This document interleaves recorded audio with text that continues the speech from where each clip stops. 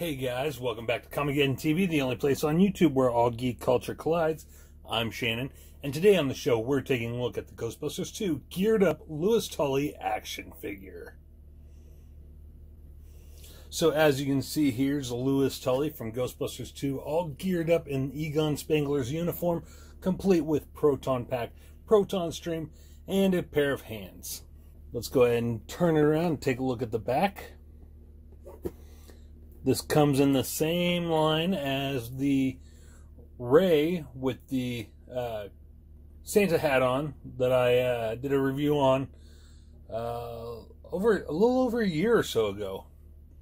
And Vigo the Carpathian. I still have to get Vigo. But got Louis Tully here. I do plan on getting the rest of the line eventually. It's going to take a little bit of time though. This, of course, is from Diamond Select, Sony, Ghostbusters, and Comic Shop Locator Service. And it says here on the package, let's go ahead and bring it forward.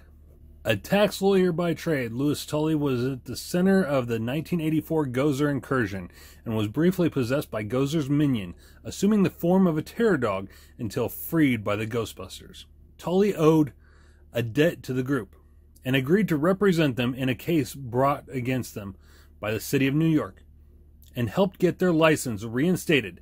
After assisting around the office in a legal capacity, Tully was driven to gear up after hearing that his friends had become trapped by a malevolent spirit. This 7-inch scale action figure is based on the 1989 feature film Ghostbusters 2 and features multiple points of articulation, sculpted by Gentle Giant Studios. Now let's go ahead and open the package up. First, I want to mention this is part of Ghostbusters Series 6. You can see the Ghostbusters 2 logo there. Now let's go ahead and open him up and take a look at the figure. Boy, I tell you, Diamond Select did not want anyone getting Louis Tully out of that package. He was tied up, bound up, everything else to the plastic. But first and foremost, inside the package, we've got this little mailer catalog. Ghostbusters licensed product from Diamond Select Toys. For more information or to order product, visit diamondselecttoys.com. Art by Art Asylum. Ghostbusters Select action figures with rooftop diorama parts.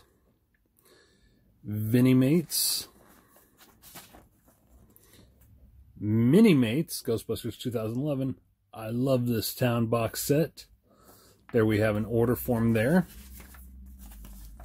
There we got the 11-inch Stay Puft Marshmallow Man, 24-inch Stay Puft Marshmallow Man, Slimer Bank, logo pizza cutter, sorry about that, guys. Logo opener, 11-inch Toasted Stay Puft opener, logo silicone tray, Slimer gelatin mold.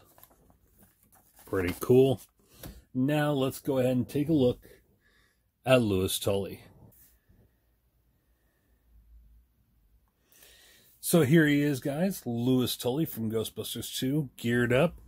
He does come with a radio, which goes right there.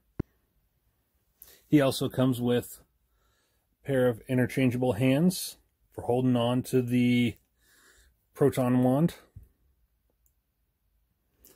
And he comes with a proton stream. So he also comes with a base to stand on, which I don't think my Ray came with. If he would have, I want to think that it would have really kept him from falling to the ground when we moved into the new house and breaking his heel off. But sadly, I don't think he did. I will have to check on that. But his glasses are non-removable. He comes with the earmuffs on. He comes with a utility belt with the removable radio. The utility belt Seems like it could be removable, but you'd have to be very careful doing it. Also, the hose is connected to the back of the utility belt right there. The proton pack can be removed. Let's go ahead and take that off. You can hang the proton wand right there on the proton pack. It does take a little bit, just like that. But the detail on the proton pack is very nice. They even included the cable. Very cool. This is something you don't see on the Matty Collector proton packs, really. I mean, they may be sculpted in, but it's flat. I forget what this part is called. The rest of you who have built your own proton pack may know what this is called. I've forgotten. I'm having a brain fart. But anyway, the details on him is really good. Aside from the face sculpt, he doesn't really look a whole lot like Rick Moranis. As you can see, he is wearing the Spangler uniform. Maybe the proton pack isn't removable because of the front strap here. I think if you were to try to remove it, you would probably break the strap. So we're not even going to risk that.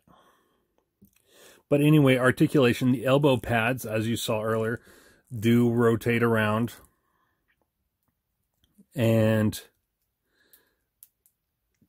does he... there we go. He does have a very tight elbow joint, as you can see. His arm is on a slight ball joint and hinge. It can rotate all the way around, whatnot. But very tight hinge. His hand is on a hinge and a ball joint. Well, yeah, a peg, basically. And let's go ahead and remove the hand. Just pegs in, just like that. Same with the other side. We'll go ahead and do that so that he can hold his proton wand. As you can see, it's just a peg.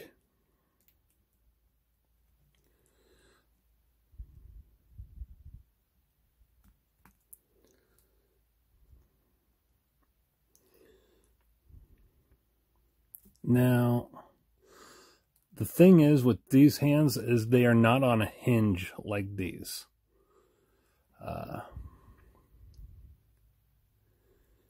Maybe a slight... Let me see. A slight hinge.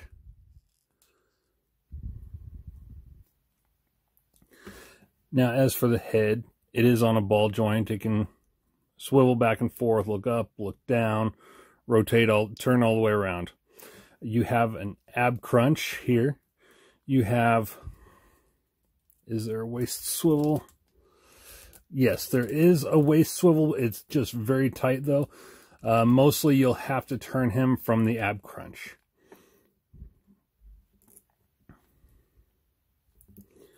I am not sure why they painted this hinge black and left this one gray. Maybe some quality control issues there. But you have a thigh swivel. The legs can go up about that far because of the utility belt. They can go out. You do have a double double knee joint. Be very careful. It is very tight. I'm not even going to risk trying that one until I heat it up a little bit. But you also have an ankle rocker and tilt. Very cool. Now let's go. Oh, there's paint kind of chipping off or whatever. Then to put his proton wand in his hand.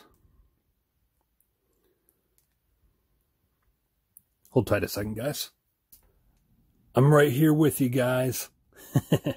Louis Tully's famous line from the end of Ghostbusters 2. The paint, it's a little foggy around the neck of the t-shirt.